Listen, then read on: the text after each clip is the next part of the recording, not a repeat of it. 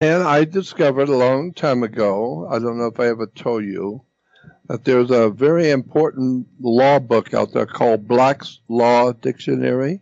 Yes, we have talked about that in the past. Yeah. Yeah. Well, Black's Law Dictionary is a French dictionary for black folks in all the colonies that the French control. There was a law put out by the French government to govern the blacks as slaves. And it was called Black's Law Dictionary, not because it was a Mr. Black. No, it was put out there for the Negro slaves by the French government. Black's Law Dictionary. Right. And what else was I going to tell you? I got some wonderful stuff to tell you. Oh yes, if you were to go into a costume store or somehow or another get a hold of a policeman's uniform, and you put on the policeman's uniform and you get on a motorcycle and you stop people in the street to give them a ticket. And if you found out, the law says that you are guilty of impersonating an officer of the law under color of the law. Do you understand what the term under color of law means? Explain it. I know a little bit, but not enough to sound intelligent. Well, the color of law means that when you are doing something and representing a political power, you have a flag, and that flag represents your colors. And this is why when you have a good friend for many years, and then one day you find out something about him that shocks you, you say, "Oh, I see. Now I see his colors. He's showing his real colors."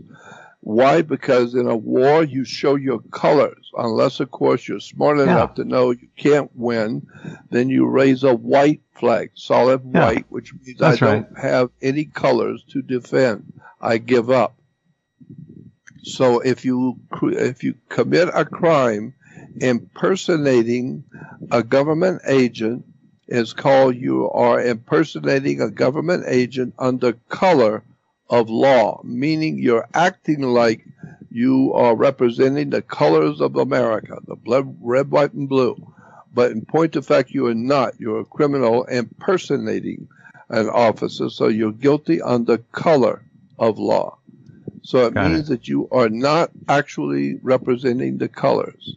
Now, the reason why I'm telling you this is because with the founding of the United States Corporation back in 1860s, 1870s, it was decided that black folks who were brought to America under slavery could not and would not, it says that in actual language, cannot become citizens of the United States because they came here under a wartime setting.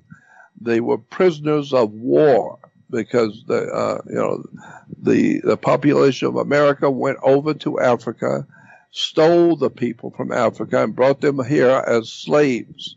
So they were brought here under the color of law. They're not really citizens. So therefore, that's why we call the blacks colored people, because it's not the. Oh, really? Black. Oh, that's interesting. See, Jordan is such a genius about these symbols. They're all terminology symbols. That's fascinating. Explain that again real quick for people. You go ahead. Just explain that again. So they're colored folks. Why? Because they are acting like U.S. citizens under color of law. There is no law that says they are citizens because they can't be citizens. When you bring a citizen and when you bring a person into this country that's under act of war and it's a prisoner, he cannot, by law, according to international law, that prisoner can never become a citizen of that country. He is always understood to be a criminal. He's always understood to be a slave. Therefore, he cannot have full citizenship. So he can have citizenship under color of law, meaning Well, they're already here. There's so many blacks, we might as well just say that they're like citizens. So we just treat them like citizens, and we'll just say they're citizens. But an actual point of fact, they are not actual American citizens.